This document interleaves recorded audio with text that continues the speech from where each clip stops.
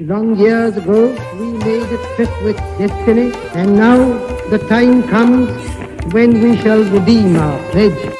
8 नवंबर 2016 की रात्रि को 12 बजे से चीफ मिनिस्टर के लिए मेरा एक ही संदेश है कि वो राज धर्म का पालन करें। हार्डवेयर वालों की सोच क्या होती है, हार्ड वर्क वालों की सोच क्या होती है। अरे ये ना पंजाब की खुशबू।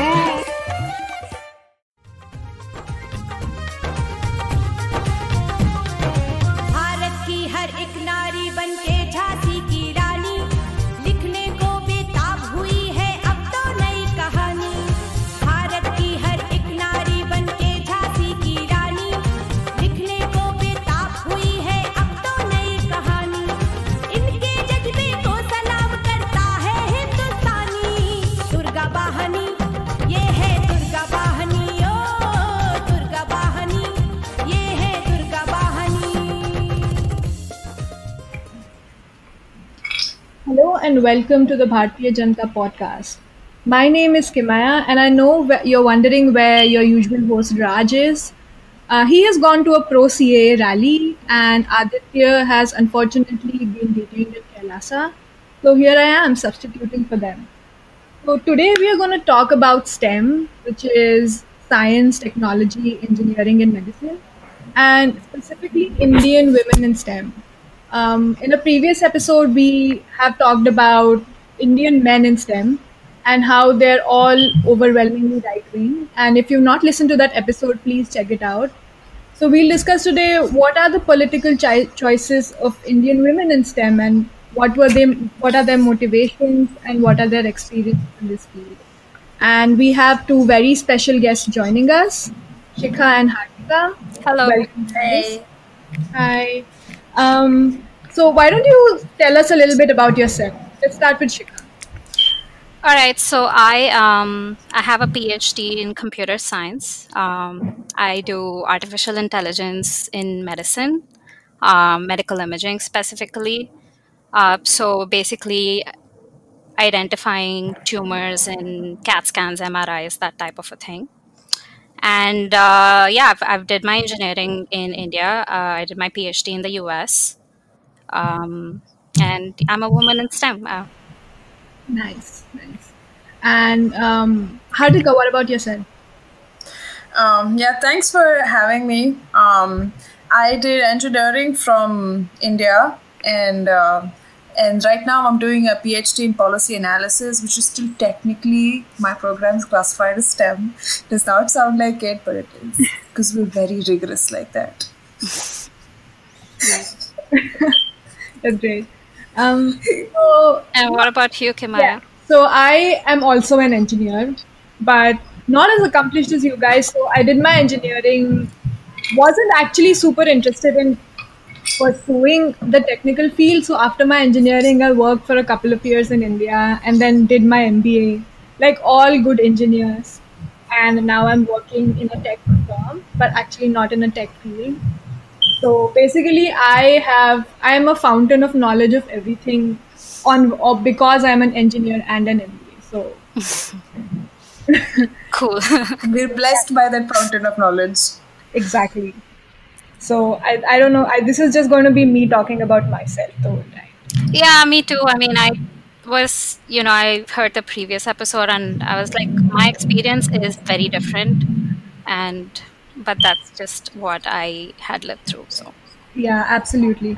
So talking about like going into engineering and then pursuing your advanced degrees as well, tell us about why you decided to pursue engineering in the first place and what motivated you to pursue that field further, go into research. I'll start, I guess. Yeah. So actually, I was really, really interested in science all my life. I was super obsessed with it. I would read a lot. I would wait every Thursday for this science and technology supplement in the Hindu and read all the articles and be like, oh, I'm going to do this when I grow up.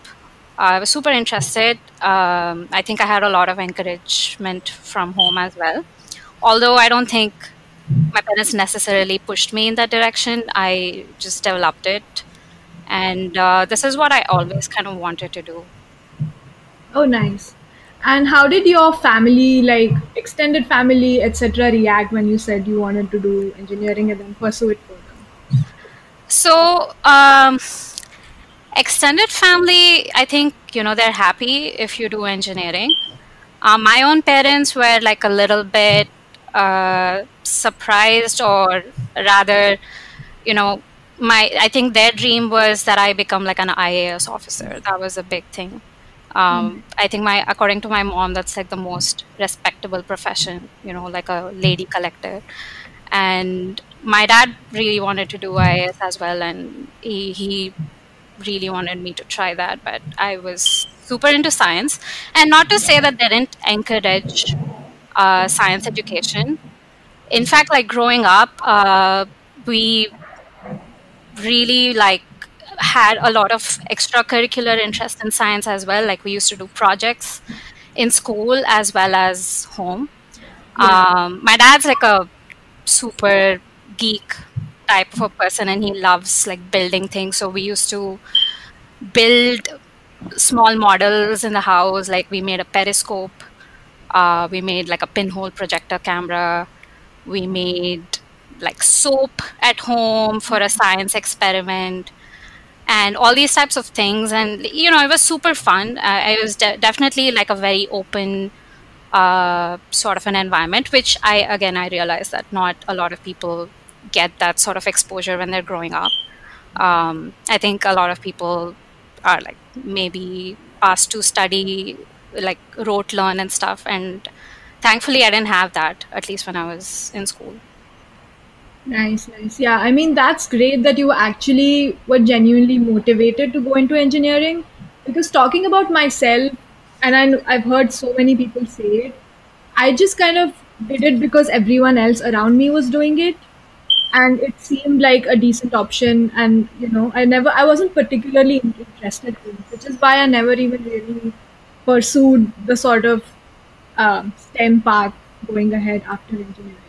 But let's go to you, Hardika. Like, what's your story about why you wanted to enter this field? So we were a Times of India reading family.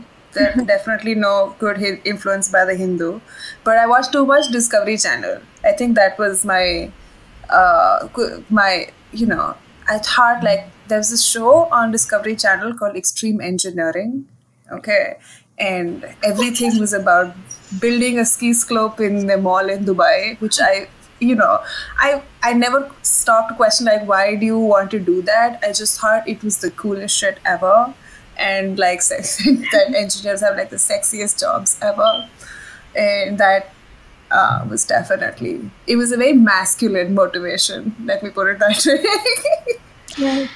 And that does tend to be a thing. I mean, when I was growing up, maybe because I was interested in engineering, math, science, these types of things, I did have like a very masculine environment, and a lot of my friends were male, and it was a while for me to like, I think, discover femininity and like have more female friends and discover my feminist identity, I guess.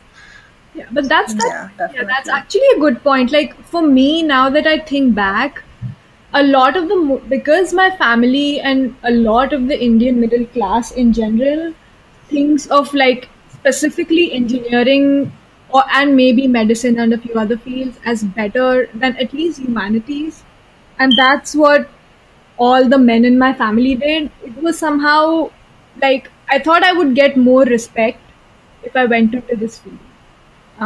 And so like that was like another secondary motivation apart from the fact that it seemed like a decent option at that time. So that makes sense. Yeah, I think for me, another thing that was like a part of like the larger context for me was like, yes, as a kid, I thought I wanted to be an engineer.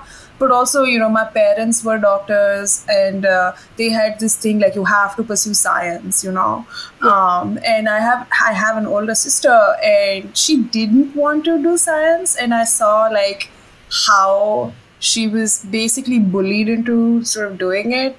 And like genuinely, when I was in 10th, I had this like mental calculation in my head कि बेटा doctor बन गए ना, देखो बनना तो करना तो साइंस है, you have to do science, but if you become a doctor तो बाप के गले पे जिंदगी निकल जाएगी, ठीक है ना. सो ये नहीं करना है तो एक ही ऑप्शन है, चुपचाप इंजीनियरिंग कर लो. And thankfully it kind of went with my interest, so it things worked out, but it could have gone south very easily. That's true. It's true. And talk about like your journey coming to the US now. Like what led you here, and specifically like the fields that you are working in. Hardika, you can start. So I've actually had a bit of a circuitous route. So after getting out of engineering, I had all my friends sort of going into your consulting firms or whatever. I somehow did not. I've still had this romantic notion that no, dude, I came here to become an engineer. So I actually went and I got a job in like heavy engineering. I was building ships in Calcutta for 2 years, and then the shipyard I was working for went bankrupt.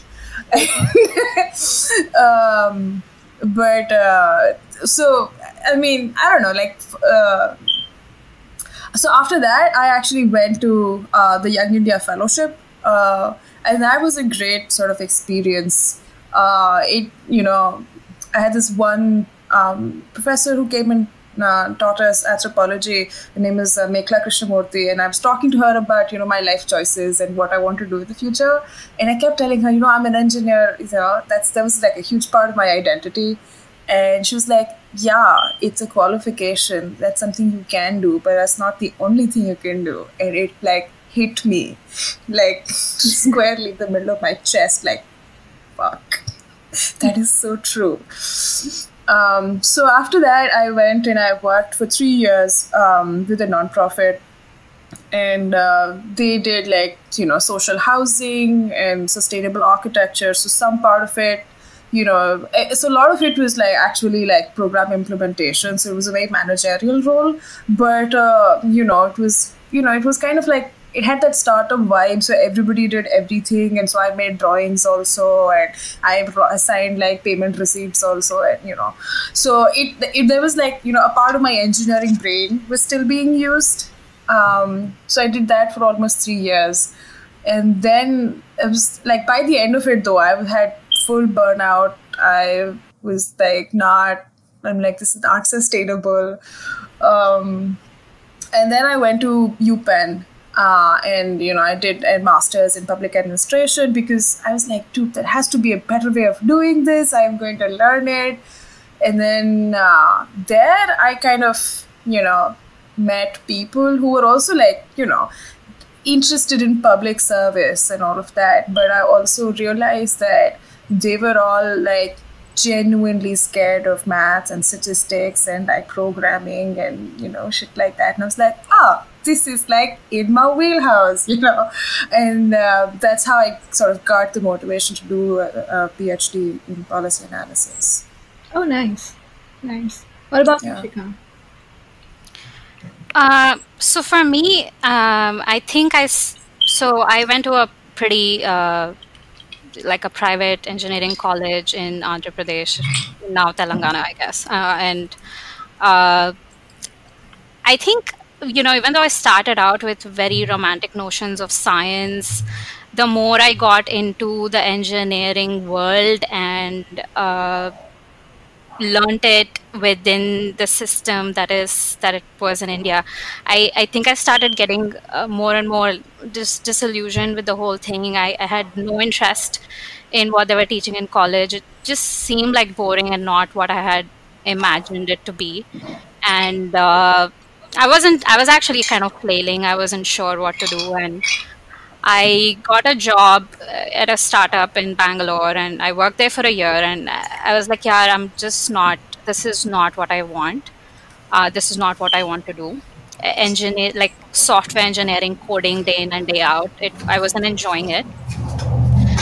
So I sat and I thought a little bit about what are the aspects of it that I truly enjoyed. And I did enjoy research still. Like every time I did a project in college, I really enjoyed that. Like uh, developing a research model, thinking about a problem, how to solve it, those types of things. So I said, "Chalo, I'll go to the US. I'll give it a try."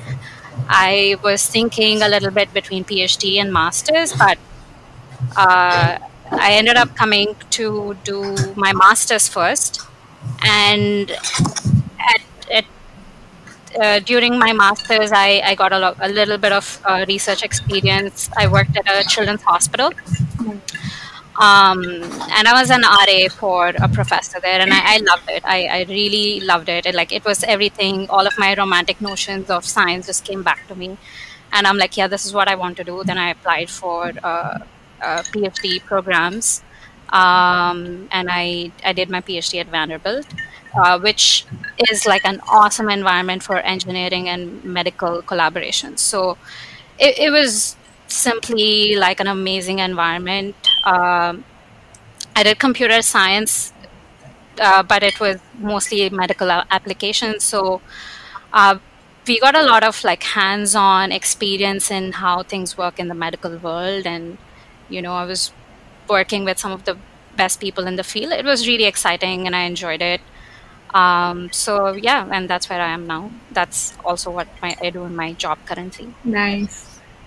I feel like It's fascinating. Yeah, I feel like now I have an inferiority complex. Like, you guys are so accomplished, but I have an MBA, so I'll never admit it publicly. But yeah, still, yeah. So like talking about like now that you're here and now that you've studied so much, etc., and talking about families, like a lot of Indian families get antsy when like their daughters or generally women get too accomplished because of the whole marriage, like who will marry you, etc., etc., especially as you get into like your late 20s, early 30s sort of situation.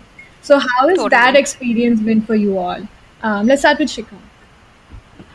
Uh, it was definitely that was there, and I think in a way I was a little bit naive because my parents were so encouraging of me when I was a kid, and I thought, oh, they're not going to have a problem with this. But I think it was all fine and dandy until I was in my early 20s, and I had decided to do my PhD when I was around, I think 25, 26, something like that. And my mom was really upset. She was like, if you start studying now, it's going to take 5 years, and then when will you marry? You won't find any guys. You're gonna be like an old auntie, like, Of course. yes, sab kyun karna hai? Why can't you just get a job?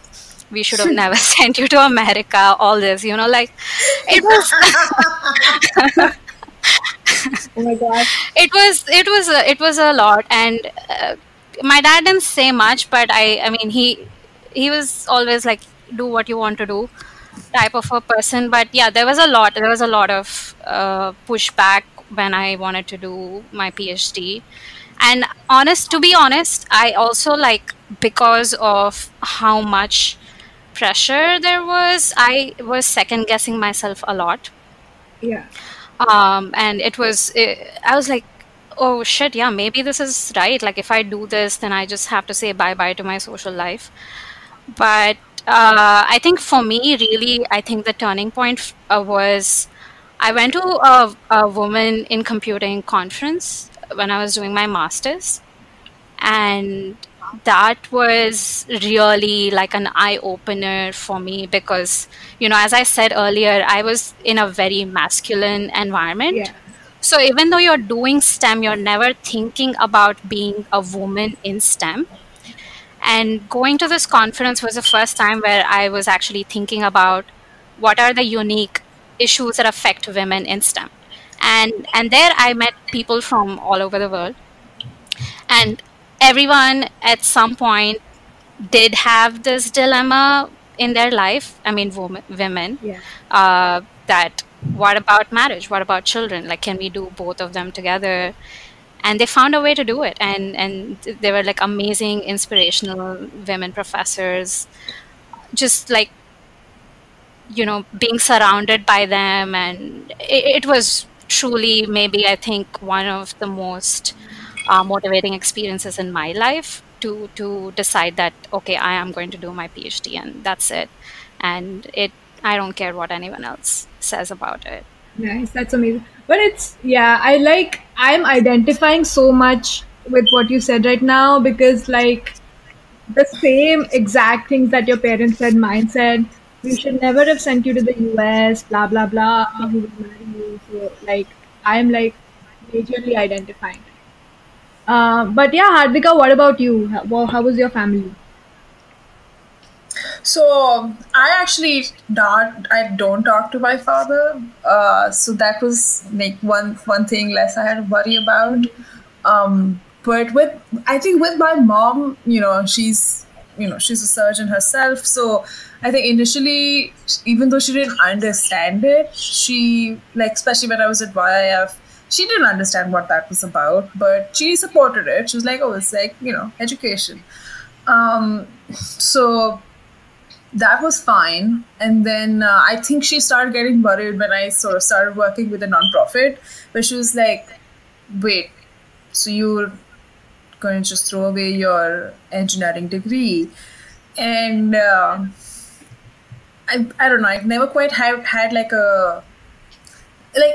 I didn't have like a proper conversation with her about it, but I think her problem was not that I was working, and her problem was that I'm not using my engineering degree as opposed to not getting married, sort of. In the background, I've had a boyfriend, like the same one, for 12 years now. So she had met him, and she sort of knew, okay, haan, theek hai, yahi hai. So it was chill until I applied for my PhD and I got in. That was when, and I was, similar age. I was almost 29 when I applied. And so she sort of flipped at that point. And so for me, it was like very weird because that was the first time when she was like, wait, it's going to take you 10 years to graduate. I sent you there. I mean, she was like, in her words, I sent you to the US so that you could be with your boyfriend. This is not what I sent you. And I was like, holy shit. I lost it. I was just like, wow.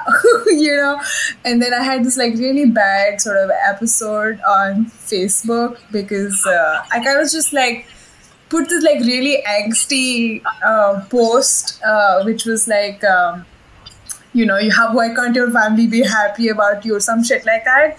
And then my roommate, like a former roommate who's like a very good friend of mine, she was like, what happened? And I didn't think about it. And I said like, mom said this publicly. Okay.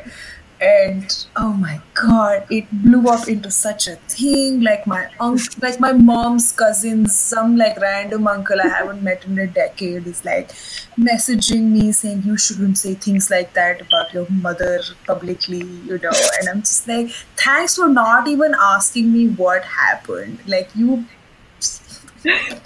yeah, yeah. But like, so, you just don't say anything again. You gotta love Indian extended families. They're just like, I'm going to give my opinion on this subject, regardless of everything, basically. But yeah, and I think even for the most progressive families, I just feel like there are limits to how progressive they can be. There always is like a line where after you cross it, they're like, how can you do this? Is this what we've taught you? And I was like, yeah, this is what you taught me. You taught me to be independent. You taught me to be like, a scientist, like be on your own, do what you want to do. And when we behave that way, they're like surprised and they're like, what are you doing? You need to know your limits. And that's interesting. I don't think I understand why that is, but it seems to be the case for almost any Indian woman I meet. Yeah, and absolutely. And it's almost like they expect you to sort of be grateful that they gave you all that independence and like why Yeah. can't you do this one thing, like get married or, not do PhD that I'm telling you? Like, I'd let you do so much. So Yeah. that's definitely a thing. But moving on to like your growing up years, I know both of you were very, very interested in science and research in general. But one of the sort of criticisms of the Indian middle class and those who sort of pressure their children to especially go into STEM, etc., is there's not a lot of exposure to humanities or arts or any other sort of field. So tell us about like when you were a kid or maybe in college, like were you exposed to different sorts of people or books, etc., and how did that sort of happen for you guys? We can start with Hardika. Okay, so I think one thing that I'm very grateful for with my parents was that at least my mom always encouraged me to read a lot, and of course it was like very like whitewashed. Like I read a fuck ton of Enid Blyton, which is like problematic in all the different ways. But at least I started reading, So I started reading early. That I am, you cannot underestimate the value of that. And yes, you're right that in engineering school I didn't was not exposed to a lot of any humanities pretty much. But after that, when I went to YF, was when it was like we were being taught by Andre Bete, or it was like just this phenomenal sort of range of people coming and talking to you. And granted, they were like really short sort of interactions, but at least it gave you that humbleness of like, shit, I don't know shit, So at least that intellectual curiosity was definitely ignited. Nice. So what about you, Shikha? So again, I think my parents did encourage me to read a lot. And my dad's a social scientist, so I always had that exposure. In fact, I actually think maybe even though he tried to push some of these things onto me a little bit, like he was like, why don't you read history? You should know this, you should know that. And I just was like, नहीं मुझे science करना है. And and he was very like GK, and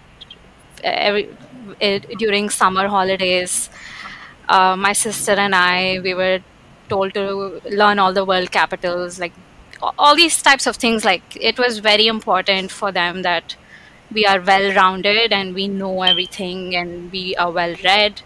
And I think again it's a little bit unique. But my dad's an academic. I mean, I should have mentioned that he has a PhD, so he kind of wanted that from us. And I mean, we had art classes. Like I went to music. My sister paints. She's an excellent artist.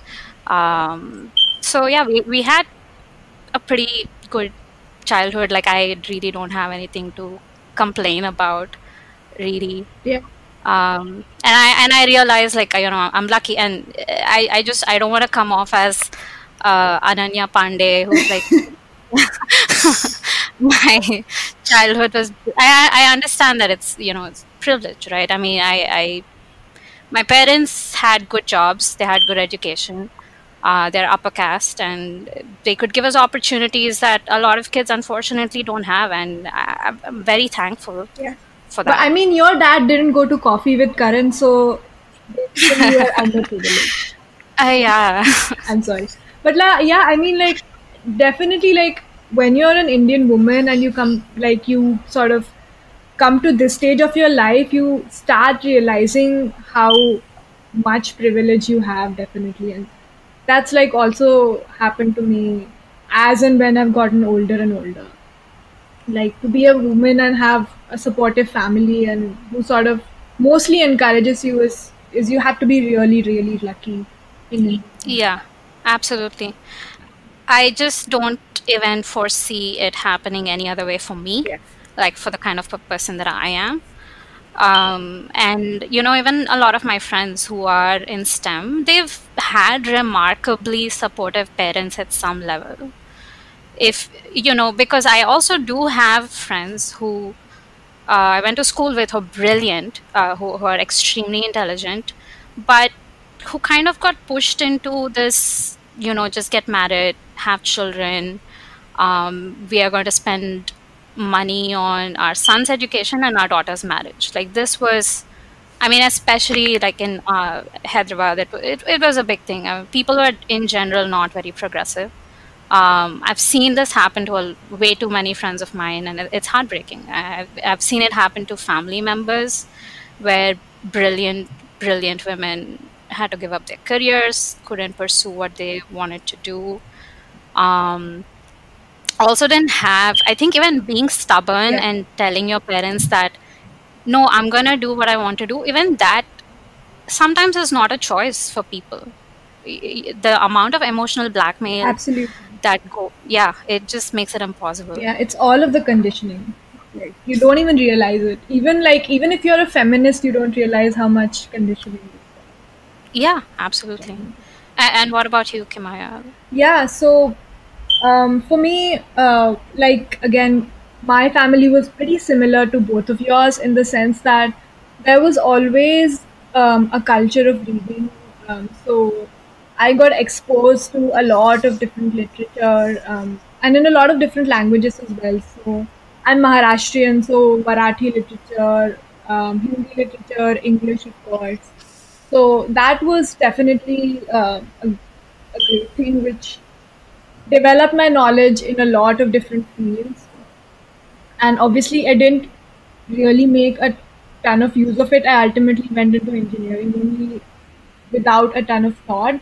But now, at this age, I sort of realized that it was a great sort of foundation of just having more overall knowledge in general of how the world works, which a lot of people don't have. So that's great. But let's take a short break and we'll come back and talk about your experiences in STEM. Welcome back, everyone.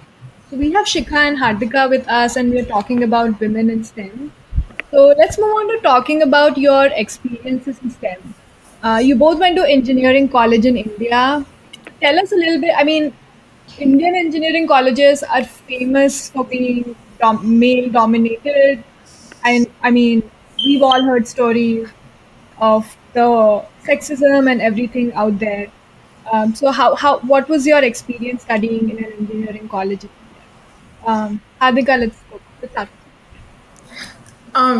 Honestly, it was like living your life under a microscope, because you were like, you could not just be all the time, like somebody is watching you, and it was very, very uncomfortable, to be absolutely honest. And I was like I remember, like, all these like gender stereotypes about like, oh, like women gossip, like, oh my God, how much men gossip. It is not even funny. Absolutely. Like, anything you do, somebody will talk about it while you're walking by, and it was just, and I just happen to be one of those people who are like more active in like student organizations and everything, so a little bit more visible than everybody else. So, and those were the days when Orkut was a thing, and it was like on the walls of, it was just like everywhere. Oh my God.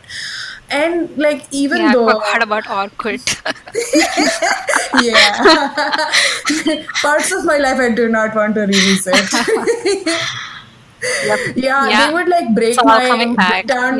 Yeah, and this is like, I don't know, this should probably be beeped out, but they would like break down my name as like Hardika and things like that. And I'd just be like, what? Like, can you like, please? And yeah, it was like, even though we all cleared like the same exam and got there, they still behaved like, I had no right to be there. And that Yeah, if you're getting like good marks, it's basically because you're sleeping with a prof. Like there can be no other explanation whatsoever. Like of Right. course, you Right. know. Yeah. I mean, it's like any woman who is like loud, confident, intelligent, did not suffer fools, was just like the ultimate bitch, and so yeah, it was very hard, and it was a very hyper competitive environment. So you just had to be a bro if you ever wanted like any friends in life. Yeah. And so I sort of internalized that, and I was like, I totally owned that. Like, yes, I will scar you for life. That is my mission in life. Like.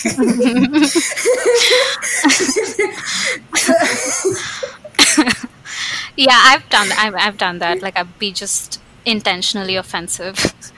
That's amazing. Did you go to an IIT, Hardika? I went to Kharagpur.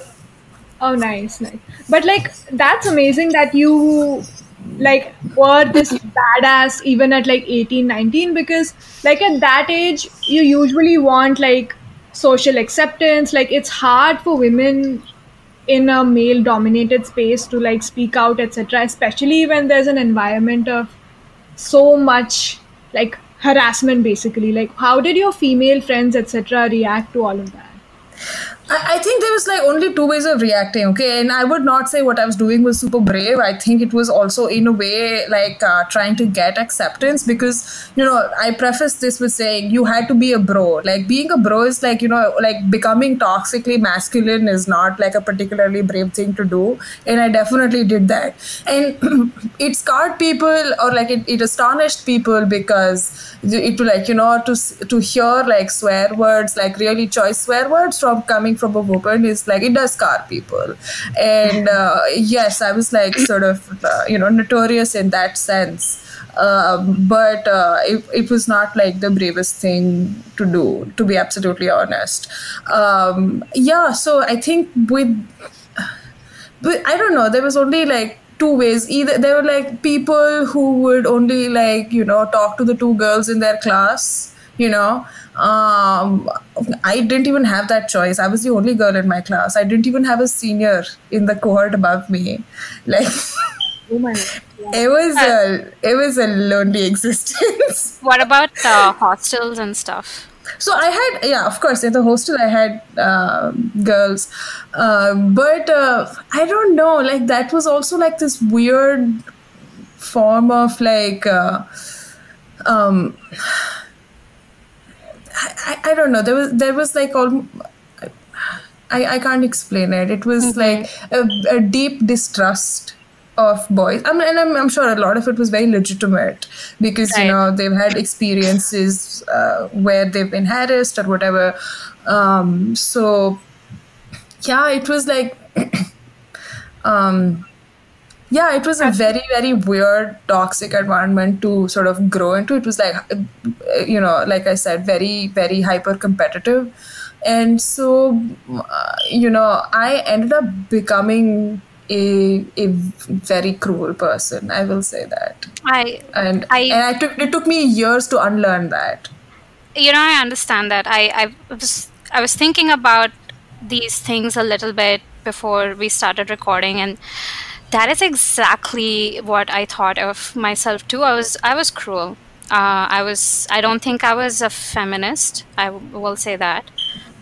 Just having so many guy friends around you, and you become a bro with them, and even if I felt uncomfortable with what they were saying and doing, sometimes I just went along with it because you want to be the cool chick.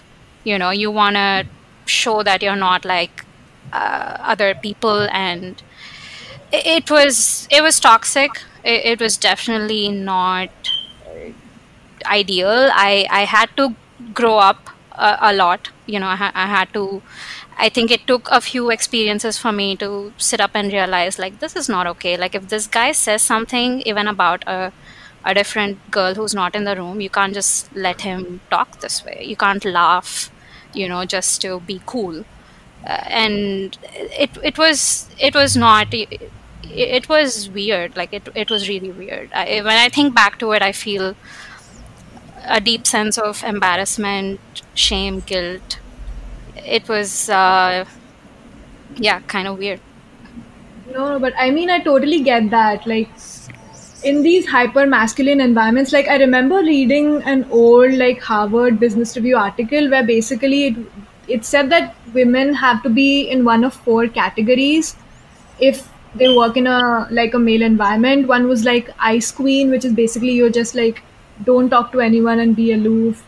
One is like one of the guys where basically you just behave like a man. Mm-hmm. One was just like I don't remember the other two, but one was I think more like you just be very very feminine and just be sort of like a sisterish type of figure. Mm-hmm. Type of figure, and one I don't remember, but like I totally get that. But And yeah. yeah, sorry, go ahead. No, go ahead. No, I was just saying that even like hanging out with boys, right? It's such a toxic thing. Like Hardika said, it's like you're under a microscope. There were so many rumors about me in college, like so much about your sex life, speculation about what's going on. There was one extremely, extremely strange rumor that I was a coke dealer. I don't know why. I don't know. There was just this thinky. If this girl is this bold, then she must be selling cocaine also. Like this was the kind of extensions that they made to your personality just because you're bold, just because you swear, or just because you have a guy friend. And it was very hard to like wade through all of that. And I don't know and sometimes even like your guy friends, I think actually a lot of them definitely cross the line. They don't understand where the limit is. So yeah. Absolutely. And do you guys have like friends, male friends from engineering college now, or like have you found that they've changed, become more mature, or is it the same? Oh, definitely the friends I've retained have matured. Like otherwise you have no space in my life. Yeah. Great philosophy. Yeah, I think the same thing. I am in touch with a few people, but most people I've definitely cut them out of my life.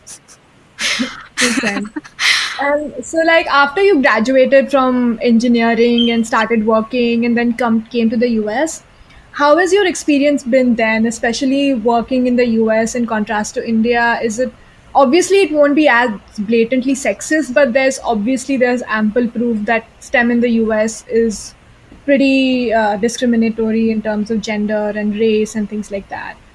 So how has it been for you all? Let's start with Shikha.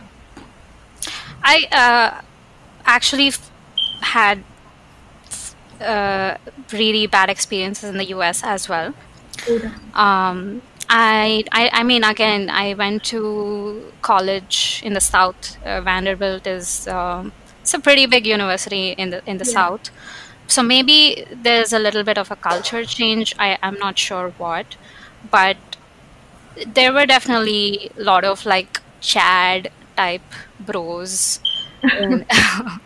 And yeah, I mean, it was sexist for sure, and they were pretty openly sexist sometimes.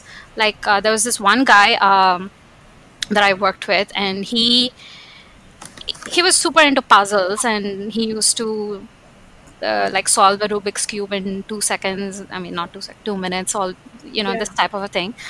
And he had a 2-year-old daughter, and I was like, hey, you should teach her these things when she's a kid, so she's gonna pick it up. And he just turned to me and he was like, no thank you, I want her to have a boyfriend at some time. And what? I'm like, this is so sexist. You're literally talking about your 2-year-old daughter's sex life, and you're saying that she cannot be a geek or she won't find a boy. I'm so sorry for that girl. I want to go rescue her right now. Exactly. I could not believe it. And this guy like grew up in New Hampshire. I mean, he grew pretty up like blue, I guess, right? It's a swing state actually. That's Yeah. Yeah. Oh, talking about engineering college experience, sorry, I forgot to like mention mine. And Yeah. it's like pretty different from a lot of people because I went to an all women's engineering college. And Wow. yeah, it That was sounds like the Amazonia, whatever. Like, it was Emily Wonder Woman will come out of it. yeah, but it was, when I got admission, I was sad because obviously I was like, oh, there's no boys, it'll be like so boring, blah blah blah, like how an 18-year-old thinks. But after I graduated and as I grew older, I'm like so grateful for that experience. Like, there was no toxicity, there was no like, all of this terrible harassment, etc. Or and also like the great part of studying in a women's college is that all of the leadership, everything, roles are played by women. So, and there's no like inhibition about it. Like you can go on a stage and speak whatever, you can shout, you can dance freely, you can like wear shorts, and there's like no judgment. I mean, obviously, even in women, there is judgment, within judgment, and that's a whole other topic. But it's definitely like better than being in a male-dominated engineering college. And I'm like, So I will attest to that. I went to in my middle school. I went to an all girls boarding school, and I think I am as loud as I am because as a teenager, I had the freedom to shout and wear shorts and do everything I wanted. So yeah, that is, and I understand. Like we were, teenagers obsessed with boys as any other, but still we didn't have like these weird hang-ups. Like we would play kabaddi and tear each other's clothes and shit. Wow, sounds interesting. I've never been in an all girls environment.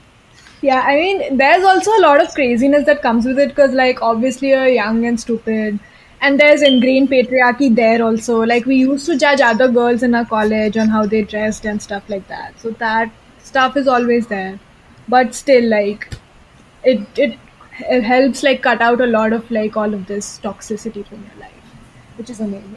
So But while yeah. we're on the topic of like boys, and I'm curious, like, do you guys think that it's easy to form romantic relationships because both of you are very smart, very accomplished, very educated? When you date, do you find that men find it intimidating? How does it affect your dating life?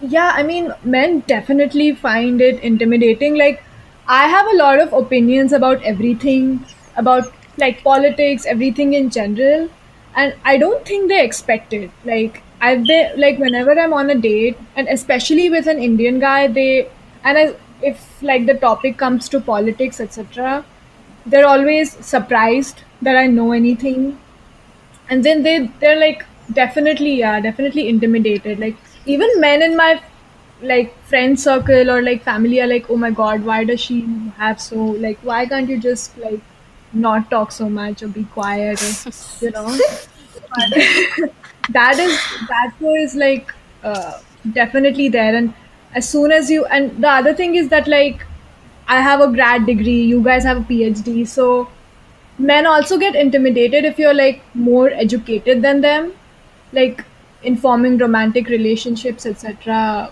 Like definitely that's a thing. Yeah. So Yeah. I haven't actually dated in a really long time, but Yeah. just today morning I was conveyed this experience. This friend of mine, she dumped a guy, and in reporting that, she told me there's only so much I can dilute my intellectual capacity for my pussy. So I think, Let's put that on a t-shirt. yeah, I could. When she said that, I'm like, you know what? I am recording this podcast today. I am going to quote it. And then this is every woman needs to hear this. Every woman. Your Yes. pussy needs happiness, and there's machines out there for it. But like self-respect. Yeah. I mean, and definitely, like, I've had experiences even in previous long-term relationships, that they were definitely intimidated by the things that I did sometimes. And in fact, I think with my ex, I remember once So my mom told me that don't tell him how much you make because he's going to feel like lesser than you. And I'm like, are you serious? Like this is just, yeah. I mean, and the thing is, she was right. She wasn't wrong. Yeah. So it happens. Yeah. I mean, it was, yeah. I've definitely. I think my experiences have been more that, not that, that kind of insecurity, but, the whole, like they don't step up for you. Like, for example, over the summer, my boyfriend's parents were visiting and I went to see them too. And his mom just very casually started telling me, oh, I've put the tea here, I've put the fish here. And I'm just like, why are you telling me all of this? I don't live here. Like, I'm not responsible for what goes there in his kitchen. And, if I tell my boyfriend this, he'll throw a tantrum at his mom about it. And then she'll come and tell me like, oh, no, this was not like, she will like overcompensate. But I'm just like, no, I want you to just like step up for me in like normal volume and just like push back every day, every small act. I need you to like, just step up and like, I will take care of that, just like, don't scream at your mom and then she will come and apologize. Like, don't make a fucking drama out of it, Mm-hmm. And so that is something that I sort of, or just like right now, my boyfriend's also doing a PhD and he's going through a rough patch. And like, his mom will, and anytime she talks to me, she'll be like, if you were there, you would have taken care of him. It would have been so much nicer. And I'm just like, no, but I'm also in a PhD program. It is equally stressful for me. Like, I am not his mom, like, it's just, and when he, like, if she does this in his presence, she never like steps up. Like, he never goes like, well, it's, even if they're like not sexist outright in the way that you mentioned, where they feel lesser because you make more or whatever, even if it's not that, they still like, will not use their privilege to sort of support you. I think that's an excellent point. And if we, maybe this is like a good point to get into why men seem to be more right-wing, or rather okay with the status quo than women, especially in STEM, is like, women, we have to stand up for ourselves. We have to sometimes get up and say, ki, this is wrong, or I'm not gonna make the tea, or I want to do my PhD, or whatever it is. Like, you have to question the things that people are telling you. But men never have to. The society already works for them fine. Like, the patriarchy works for you. You get what you want. You're the Raja Bacha. You get everything that you need, and you have all the opportunities that you need. So why would they even question the status quo? It's working perfectly for them. Yeah. I suspect that that's one of the big reasons why maybe women tend to be more liberal, because we're forced to question the values that we're taught. Yeah, and like there's these recent NRCCA protests going on all over India, and you can definitely see so many women being vocal, being leaders, etc. And that could be one of the reasons, probably, is that as a woman, even if you're privileged, you have to sort of fight for many things. You see unfairness in life, and so you fight for other people who are experiencing it. Definitely. I think my experience has been that you can't tell, like, yes, men, your point stands that, because men have more privilege, it works for them, so they it is in their interest to be conservative. But with women, I don't know, like, I have seen that in the face of this, I think it's a coin toss between whether they will go full right wing, because then they are, held up and given privilege in that sense, or or you go like the opposite direction where you're like resisting becoming a feminist. And like my own sister, like you know, is like such an interesting example for me. Like my mom, you know, there's all these like taboos around menstruation and stuff, right? So my mom never practiced any of that. My grandmom did. Okay, so in my family, me and my sister, I don't give a shit. But like my mom was like, "Acha, theek hai, Bhagwan ke room mein mat jana." That's it. Like there is nothing else. You can do whatever else you want. My grandmother would be like, "You cannot touch where the pani ka matka is, and you cannot like go inside the kitchen. Somebody will give you food. If you want water, also you have to ask." Okay. Yep. So it was like full, you were treated like an untouchable. So like coming from that experience, my mom decided to like, you know, be a little bit more feminist. And my sister, on the other hand, went all the way back, like when she was living with her husband. It was just her and her husband in the house, and her husband doesn't give a shit. And she was still like, she would not go into the kitchen. She will do it herself. And I was just like, what is wrong with you? You know? And I don't understand. Like, you know, I feel like it is definitely a coin toss. Yeah, and I feel like there's like white women voted overwhelmingly for Trump. Upper caste women still support, like many of them support the BJP. So I guess there's also this theory that like the white or the upper caste identity gives you a lot of privileges. So a lot of women from those sort of classes don't necessarily stand up for underprivileged women and often exploit them also. No, I think you're right. I think you both are absolutely right that so for people whom the system is working already, you know, if say I'm someone who just wants to get married and have children, for me, there is no social currency at all in being feminist. You know, it would actually work out in my favor if I fell in line and did exactly what my parents told me and got a husband. So if that is what I want, that is what I'll do.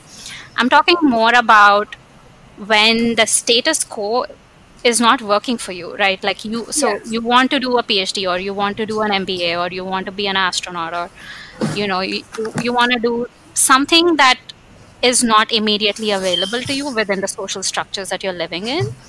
That's when you are somewhat put in this position where you're forced to think about, wait a minute, why is this? Like, why are our values this way?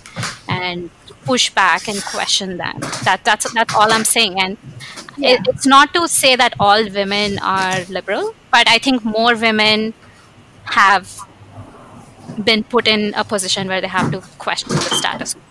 That's all I'm saying. Absolutely. And compared to male counterparts, they're definitely more liberal. But talking about politics in general, I would love to know, like, how did you guys discover your own politics? How, like, growing up, did you sort of read about it, know about current affairs, and also how you discovered your own feminism in general? So yeah, let's start with you, Hardika.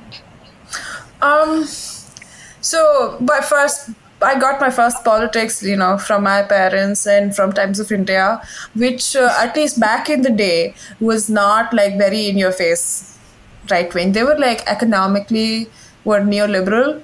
But Wait, you're from Gujarat, right, Hardika? Yes, I grew up in Gujarat. Nice. And were you like swayed by the Modi way, like Gujarat model, whatever? So I will say that the blot I carry is that the only time I voted in my life as a 19-year-old, I voted for Narendra Modi, but that was his first term. It was not like after 2002. So then I was not voting for Narendra Modi. I was voting for BJP because I was very excited for voting. You know, I asked my parents, and you know, they said that Congress कुछ नहीं करती है, ठीक है, BJP वाले खाते हैं पर काम करते हैं. And to me, that made sense. Like, fine, at least if they're doing something, let's vote for them, you know. So I was, that was that. And I think through undergrad, I was definitely like not conscious of my politics at all. I don't like using the word apolitical. I think that there is no such thing as being apolitical. I was not conscious of my politics, for sure.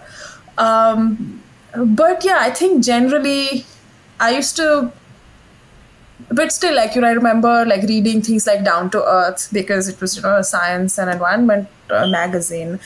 And in that, they talked a lot about like the Forest Rights Act. And I was like at least aware that, the like the tribal, people have problems asserting their rights, and, there's injustice generally.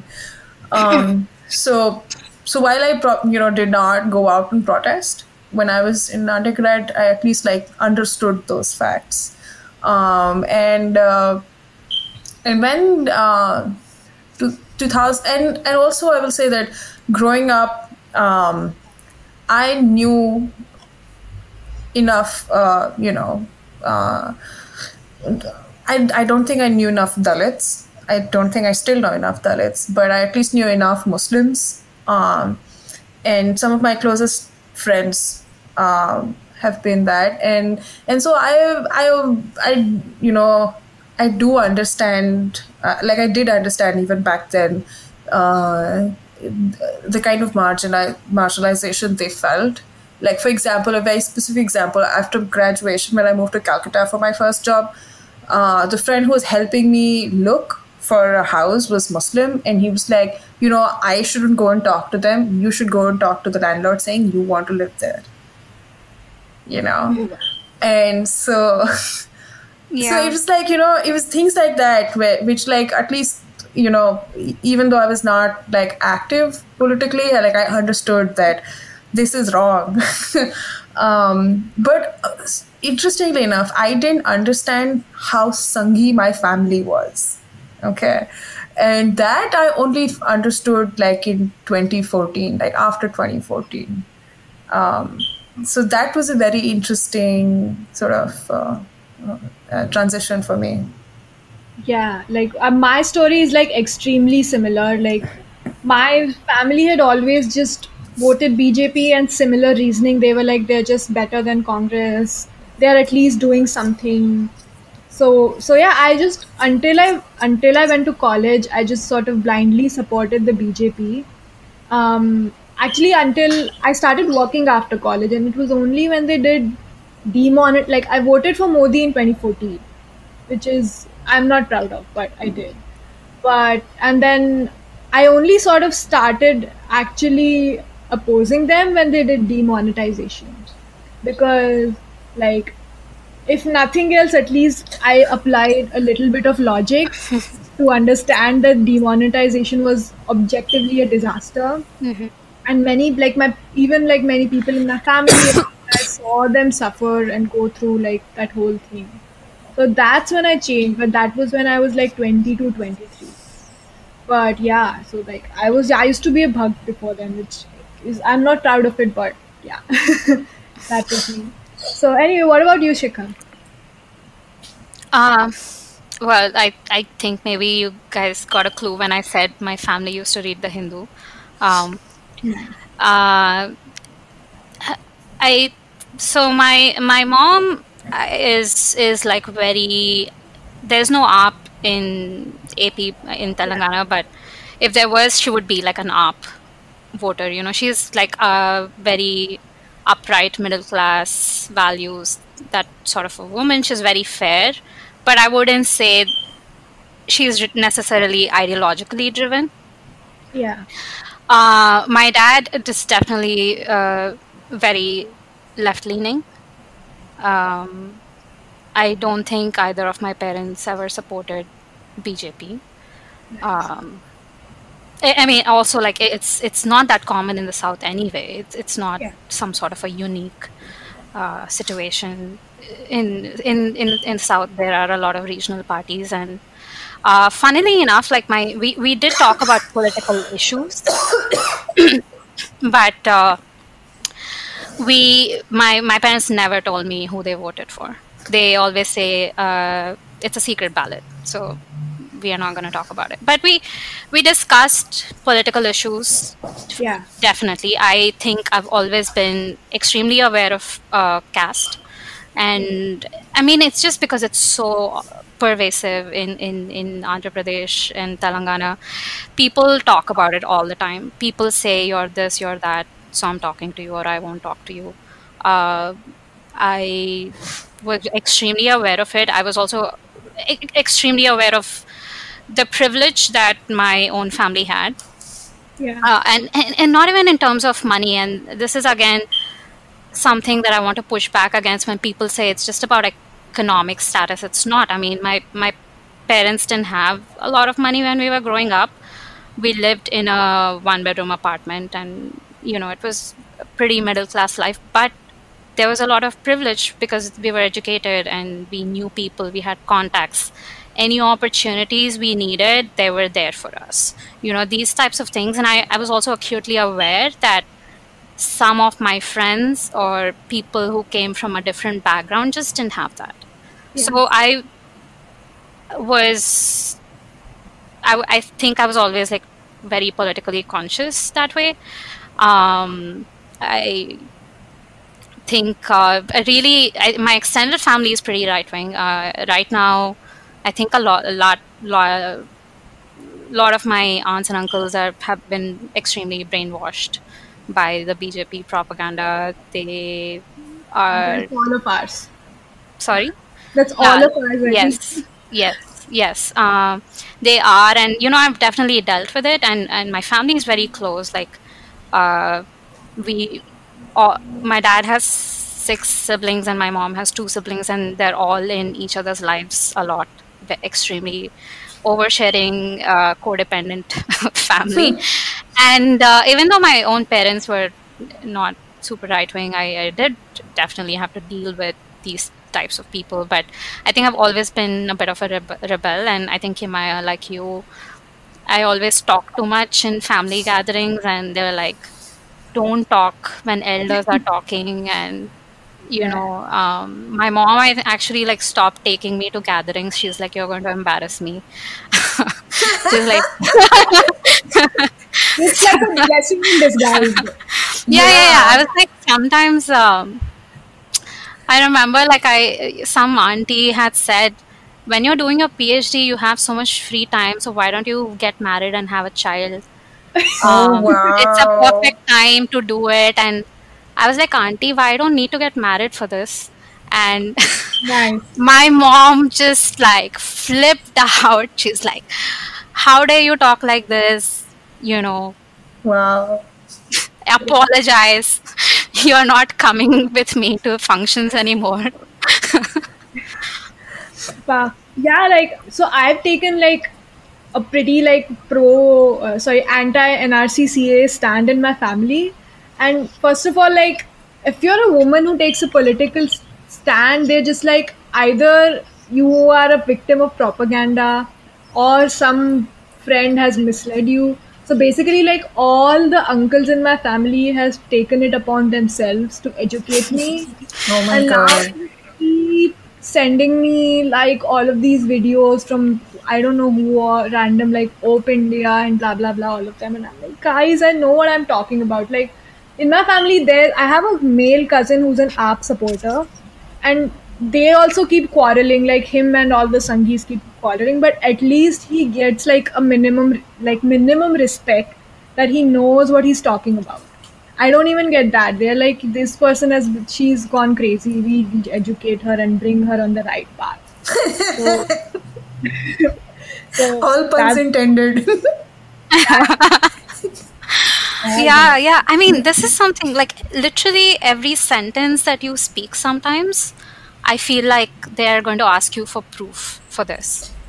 Every sentence, Yeah, I had this interesting conversation recently. I was visiting India, and we were at this dinner, and this comes up, and somebody's like talking about like how all these people in JNU, they're just like full of terrorists, and what are they doing there for? They're like 30, 40 years old. They just stay in the university And I was like, I'm 32 years old. I'm a PhD student. Do you think I'm a terrorist?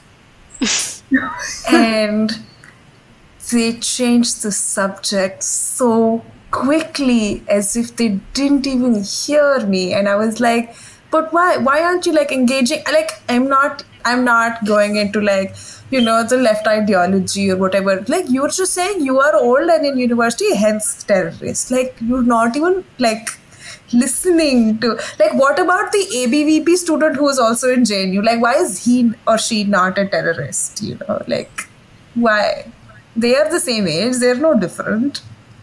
But somehow they are okay. Yeah, this though is a whole different topic about like how people, like the whole media tukde gang narrative or whatever. But yeah, so but like talking about like all the other women in like your family, etc. Like we always observe that, you know, in family gatherings there's like a men's group who talk about cricket and politics, and then there's a women's group who talk about marriages and babies. Yeah, so Yes. that's, you know, that's like that's the thing they expect you to talk about. So like, how were the women in your family? Like, were they political or even aware as the men, or were they allowed to be? In my family, women Yeah. were not political. They were not. And my mom didn't talk much about politics ever. My extended aunts and uncles, like now they are. I mean, now there are so many WhatsApp messages, and it's in fact interesting to me because this is the first time I'm even hearing their opinions on Muslims or demonetization or Rahul Gandhi. So I in a way I can't even be surprised because I'm not really sure what they were thinking before. They were very silent. At least the women never talked about politics. Yeah. And what about you, Hardik? Yeah, I don't think they ever talked about anything to do with politics, except, like, I remember this one time my grandmother sort of bragging, she's fed a lot of rotis to Bharosa Shekhawat. My family actually, like my extended family, my mother's side is like so deep into the Sangh. It's like she would like name drop all the time. Like one of my mom's uncles was a pracharak with Narendra Modi, and one of my other uncles went to college with LK Advani. So it was like, you know, when they were all student politicians, it was all like they were like chuddy buddies apparently. And then my great grandfather got the wind, and they got my grand uncles married, and then grahasthi, you know. So, but no, they were all like they would all go to shakhas, and one of my uncles actually does work for BJP. So yeah, I think the women's opinions were like never asked, and I think for me it was not just that, you know, they were never asked in political decisions, but also, you know, like all my aunts had like degrees, they were and stuff, so they want like a educated bride, but they don't want her to work. And there was a lot of that where, you know, you have to like cover your head with this, you know, everything. So it was very conservative. There was never any like my mom was a very unpopular popular and unpopular person because you know, she was the one who, like, you know, went and talked to my uncles when they wouldn't let their like my cousin, like female cousins, like go somewhere to study. So in that sense, like if my aunts wanted her help, she was popular. Otherwise, you know, they would talk about how she only has like 2 daughters, and that's such a sad thing. Yeah. Oh, yes, that's yep. Yeah, so my dad is a sonologist, okay? And we are also like 2 sisters. So I have a younger sister. So, and like in sonography, you can like find out what the gender of your child is. But obviously that's banned everywhere in India. So like when my younger sister was born, there were just people who would come to my dad and be like, but you yourself are a sonologist, तो आपको तो पता चल ही गया होगा लड़की है, फिर भी you like let her be born. Why would you do that? Oh my Wow. God. Wow. It was So, just crazy. oh my God, that's Sorry, so. you were I have a story for my family too. So maybe it's TMI, but so my sister, when she's younger, and she was a C-section, and so my parents had decided that they did not want any other children, and sometimes with C-section they also like will Tie the tie your tubes. tube. Yeah, my Yeah. mom got that too. So, With they said that yeah, just do that, please. And my dad was waiting outside, and so my sister, so there we didn't know a sonographer, so we didn't know the sex of the child beforehand. And my sister was born, and she was female, and so in the middle of this surgery, right, this doctor steps out of the operating theater and calls my dad, and my dad is freaking out because he thinks something went wrong. And then she tells him that it's a girl, so are you sure you want to go ahead with the operation, or do you want to try one more time? And my dad was furious. He's like, are you fucking kidding me? Is this why you stopped and came out of the operating theater to say this? And he was just like, please finish the operation. And that is the level of just the brainwashing that's there in our society, that even doctors are afraid. absolutely like You know? Indian gynecologist, dude. Like, you can't go to a gynecologist in India as a single woman. Oh my God, yeah. Oh you yeah, can't. that should be a separate I'd- episode for sure. Yes. I can go on and on about that for Like, hours. the only frank conversation, like the first frank gynecological conversation I had was when I came to the US. Because in India, you have to lie to them. Or, like, yeah, I'm asking for a friend. yeah. Or I think Swati said the other day that the euphemism is, are you married? Oh, yeah, Yeah. are you mad? I mean, yeah, and like so because my parents are doctors, like Yeah. they know all other doctors. So there's no such thing as like patient doctor confidentiality, etc. Yeah. So if Oh I yeah, tell the what guy is that? yeah, I've had sex, they'll go tell my parents only. So so like that is a whole other podcast topic. Yeah. But like talking about like women in STEM, we've talked a lot about like how most of the men in STEM are explicit like BJP right wing supporters. What have you guys observed in like your friends who are in engineers or even in other fields in STEM about their political opinions? Let's start with Hartika. So, when I said that I think it's a coin toss about women, I say that because I have a very, very close friend who has just gone full Sanghi. Like, it hurts me so much. And it's like in a way, I get it because, she grew up in Nagpur, and so I understand that she had all that, priming. But, in undergrad, like I've seen her read like Ramchandra Guha. She read basically all of Ramchandra Guha's like pop history books and everything.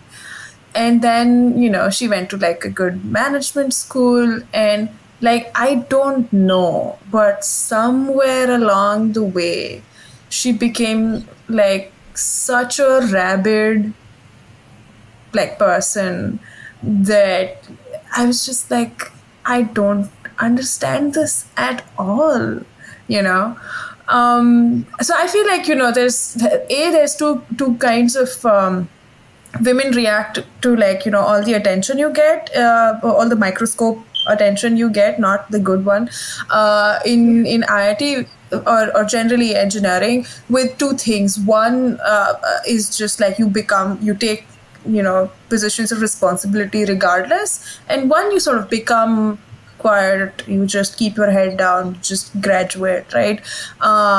So the women who do that, kind of just like continue with that. At least as I tend to. Yeah. The ones who are more active in like student organizations and stuff, they do tend to become like more vocal, more publicly about political opinions.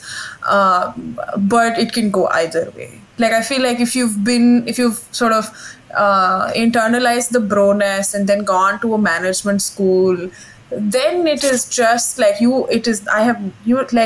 Kimaya, you are a wonder to me. Like, you went to management school and you still did not. I'm just like, wow. It's marginally better in the US than in India.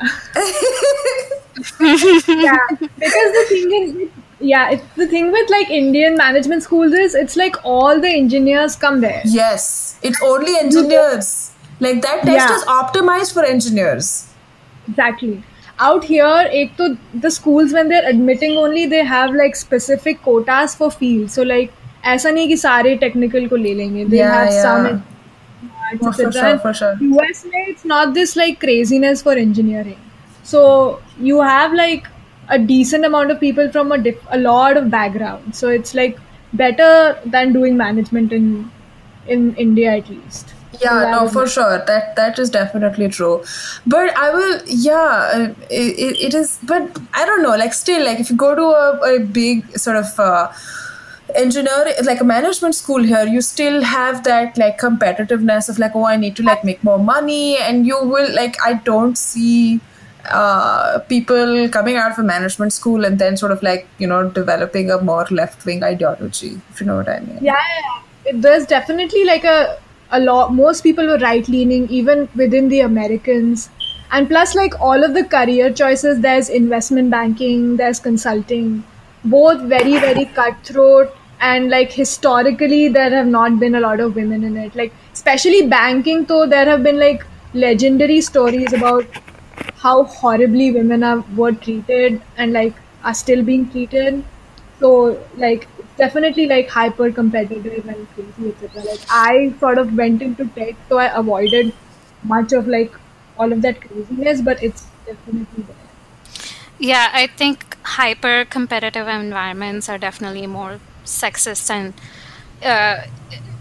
I worked a lot with doctors in my PhD, and more than engineering, when I hear stories about that the kind of stories I've heard, a doctor that I know had to hide her pregnancy or she wouldn't get a job, and there is a lot of attrition. I mean, a lot of people start the program and never finish it. It's extremely competitive, extremely aggressive, masculine environment.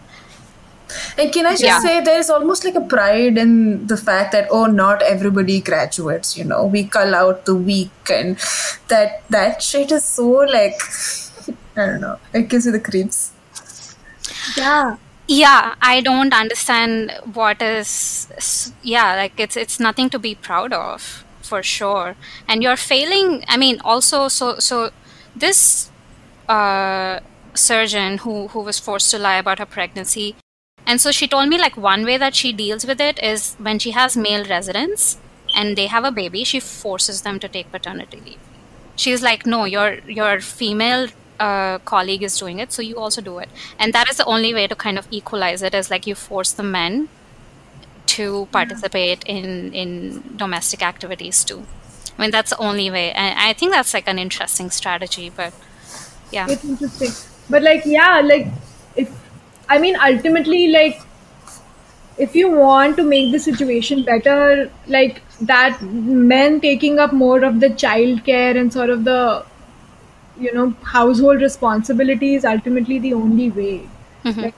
Like even in India, like they passed this like maternity leave law, which gives 6 months maternity leave, but it's only women. Like men don't have anything. So it never really changes the problem that women ultimately are stuck with all of the work. Yeah, I mean, pardon me if I'm incorrect, but I thought that was only for women government employees, which is like a statistical error, basically, as far as India's population is concerned. You know, I mean, I might be incorrect. I don't know, but that was my understanding. Yeah, but I mean, even India is still marginally better than the US. इधर तो किसी को भी नहीं, there's no. Yeah. So, yeah. But and even beyond, domestic family versus career. I mean, beyond a point, I don't want to go to that topic much more. But even personality wise, like if I am talking to a colleague of mine and we're both at a conference, we're both on equal setting, I think even then when you talk to them, it's just a different interaction. Like I said, like anything that I say in an academic environment, I feel like they would question it. They'd be like, what's the proof? Where's the proof? Show me a citation.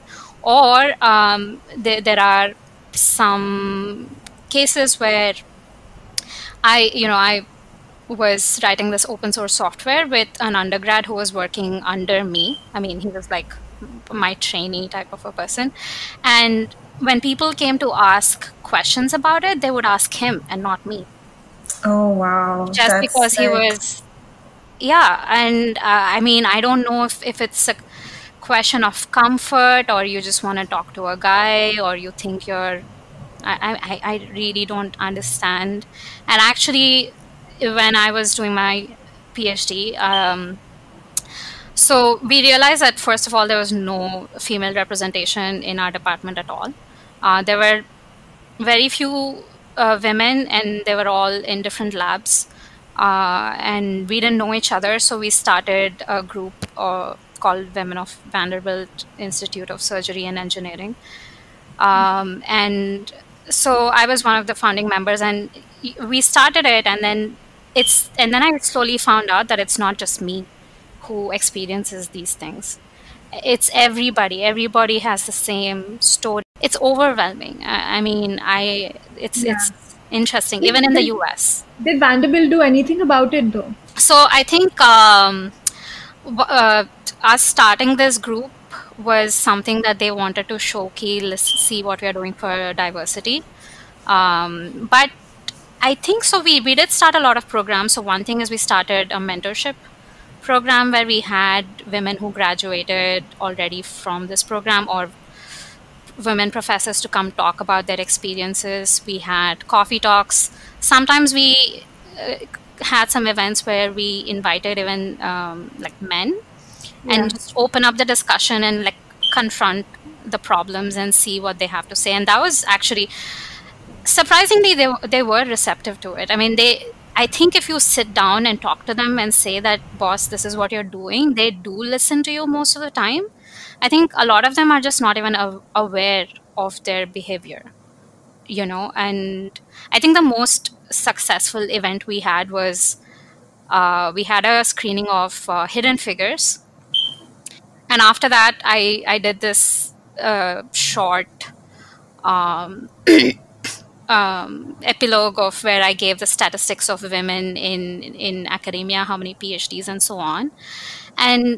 And then we had like a discussion. It was probably one of the best discussions where like men were finally beginning to see why this is an issue they were talking up. And a couple of times some like desi guys in my lab, when I said something, they were like, go shika, Hidden Figures, right? And I was like, okay, this is too much, but sure. Some impact has happened. Yeah, I mean, it's better than like the other way around. Yeah. I mean, I don't know, they might have been mocking, but at least they were thinking about these issues a little bit. Yeah, definitely. Like we did some of that in my business school as well. And it did seem to like open up a lot of people's eyes, even in terms of race, like, which is a big fear. And like a lot of white people and even us Indians were like so completely blind to many of the things that we said and things like that. So it was great to have those conversations. I mean, race is a whole different issue in the US. Yeah, definitely. Awesome. Yeah, but like, talking, because at least we talk explicitly about race in the US, I have also like realized how racist Indians are. And so that has like, I think that has made my mom more uncomfortable around me, where I think like in from Gujarat, it's a there is a direct line of like people like emigrating to Africa to work because you know they believe that Asians make businesses there believe that Asians make better managers because they have no problems being cruel to other people of color. Yeah. So it was really offenders. it was very interesting for me, like, you know, if I said like if I said something, not no I'm sorry, like we were talking to we were at this dinner and we were talking to someone, and they just made a generic, very racist statement about, like, you know, people they interact with in Africa, and I don't even remember which city. I'm really sorry, but you know, and I just, you know, later I told my mom I thought that was very racist. And she just like kept silent, like she just didn't want to even like engage with me about like this whole thing that we also need to like examine ourselves and see, like, you know, with all our privilege, how we are oppressing other people. Absolutely. I think Indians are just blind to race in general. Like, I mean, Indians here, my cousins, I have a lot of family in the US, and some of my cousins have definitely said really racist things, and they've been living here for longer than I have. Some of them have been living here 20 years, and they have no awareness of it. They will just say it, and sometimes they use like a Hindi word or a Telugu word.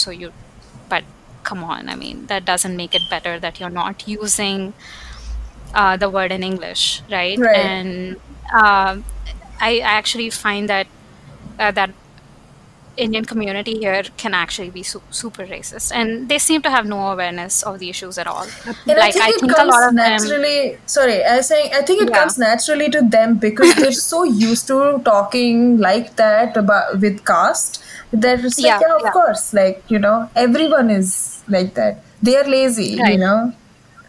Yeah, and like the only time we acknowledge race is when we have to claim that we've been racially discriminated against, but not actually like stand up for people of other races who are not even that privileged. Like Indian Americans are pretty privileged. Yeah, I mean, but even in that, they will, like, you know, be white like apologists. Like, I have never faced discrimination. Like I have, you know, there will be enough apologists even there. Like they will not even acknowledge that we have ever faced anything. Yeah, absolutely. Really great. I think this was an amazing discussion. I think if we go on talking after this, the 3 people who have survived till now will also stop listening. So I'm gonna wind up now, but before we wind up, why don't you guys give us your recommendations? Any books, movies, like podcasts, etc. Hardika? So I am reading this book in full disclosure, this was written by a person who taught me at YF. His name is Jonathan Gill Harris. He's written this book called Masala Shakespeare, which I am absolutely in love with because it's about like a textual analysis of Bollywood movies and how in a lot of ways they are, they have the spirit of what Shakespeare did with, like, mixing languages and, so yeah, it's a very fun book, and it's something I read to like get away from everything that is making me sad. So that sounds really interesting. Check it out. It's a fun book. Nice. What about you, Shikha? So I think since we ended on the topic of racism, I recently read Americana. Which is an amazing book. I mean, I wanted to underline every line in that book because even though it's from the perspective of a Nigerian immigrant, it's so similar. I think we have very similar backgrounds, because they were a colony, we were a colony. It was the same sort of like obsession with English language and this anglicized upbringing, and then you come here and the experiences that you have here as a woman and a woman of color. It was amazing. I loved it. I think it's probably definitely my favorite book Oh, nice. that I've ever read. That's great. Yeah, it's one of my favorites as well. It's an amazing book. I'm a Chimamanda fan in general. Like even her TED talk and like She is amazing. Yeah. Yeah. So great. My recommendation is like, so the first one is Home Fire by Kamila Shamsi.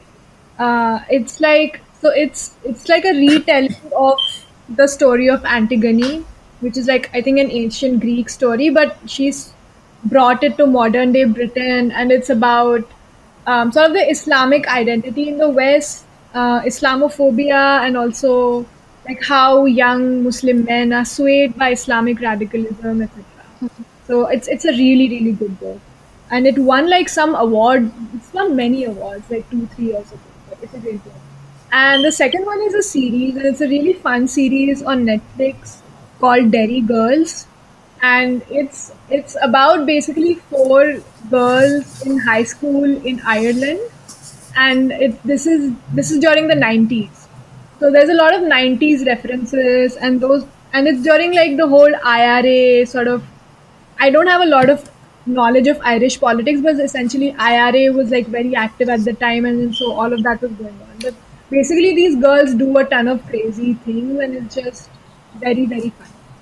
So I love watching it. So check it out. So well, with that we wind up the podcast. Thank you so much, Shikha and Hardika, for joining us. Thank you. Thank you. This was really fun. It was Yeah. we should like do this more. And Yeah. Yep. I can't wait to be famous. yeah, people will ask you for autographs soon. Yeah. Great. Well, and thank you everyone for listening. We'll join you in another episode soon. Thank you. Thank you.